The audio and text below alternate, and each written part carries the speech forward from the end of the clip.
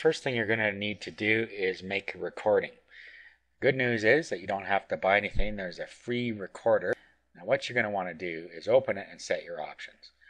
So what you'll want to set is your microphone and where you want it to be saved when it's finished. Just click here. The rest of the stuff you can choose as you like, but those are the two things you need to set. Click OK.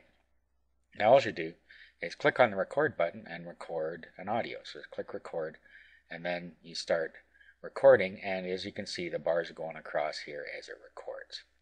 When you're done, click stop and it's finished. Now you can click play and it plays it back. Okay, now it's saved it for you where you told it to save it. So we saved it on our desktop. And it has a funny name. It starts with free HiQ and a bunch of numbers after it. So just rename it to something that makes sense. So in my case, I'm just going to rename it to test. And it recorded it in MP3 format. So I end up with a file called test.mp3. Now what you have to do is embed the code into your website. So let's go find a website you want to embed the code in. Actually, I'll just do it on a blank page and just show you how it's done. So we'll open up Notepad, and if this was your web page, there'd be a bunch of code here, and you just embed it wherever you want it to appear. If you don't know how to do that, you could just open your website in a web editor like Composer or whatever you use, and just insert the HTML code. Now in your resources document, here it is here, you'll see that it has embed code. All you do is you grab this code right here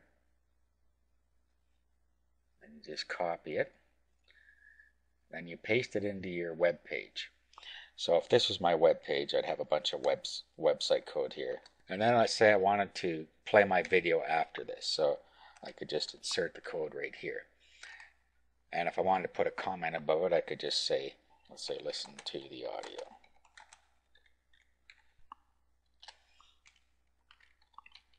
And then we'll just paste that embed code in there. Now, all we have to do is put the location where our audio file is on the web. Now, if you put it right where your web page is, for instance, if your web page is on yourdomain.com and you upload your audio file to yourdomain.com, that's all you need to put here. So since my web page is on my desktop, or is going to be on my desktop, and my audio file is going to be on my desktop, all I have to do is change this to the name test.mp3. Now this is an MP3 file that this player creates, and that's all I have to do. So if I save this now, I'll do a save as, and I'm just going to call it page.html. But you would just save, you would probably just do a save if you already had a web page, because I just created a simple web page here. Now let's open this. Do an open with Firefox. Okay, so there it is. There's a simple little code I put in there. And here's our embed code. Now when we press the play button, it is now playing the audio.